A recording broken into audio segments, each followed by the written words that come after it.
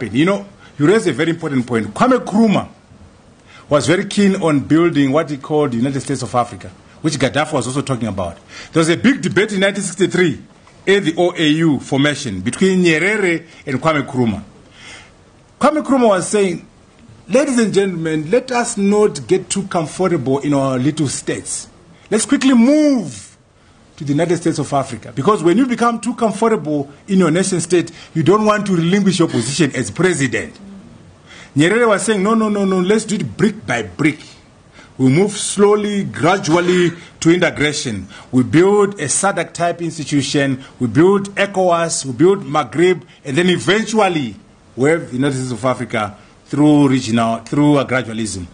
But that was a problem because that's what they decided to do. Kwame lost in that debate. And so they went the route of gradualism. Now here's the problem. When we are successful as the African Union, when you have the United States of Africa, there will be one president in the whole continent. Now, tell those African leaders.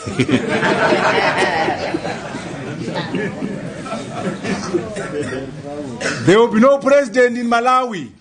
There will be no president in Zimbabwe. There will be no president in South Africa. Maybe the guy will be from Cameroon. Cyril Ramaphosa will be Minister of Tourism for Africa. Is he ready? Emerson Mnangagwa will be Minister of Chiefs for Africa. Is he ready? Mutharika will be a chief. So the African leader is the stumbling block. They want to be president of starving people. America has 300 million people and a GDP of $19 trillion. They have one president. They're doing just fine. China, $11 trillion. Population, 1.2 billion people, one president. And they're doing just fine. So it's possible for this whole continent to be run by one cabinet with one president. But the current leaders, little Botswana, little South Africa, are not ready. So they talk regional integration, they don't action it. So Nkrumah was right, Gaddafi was right.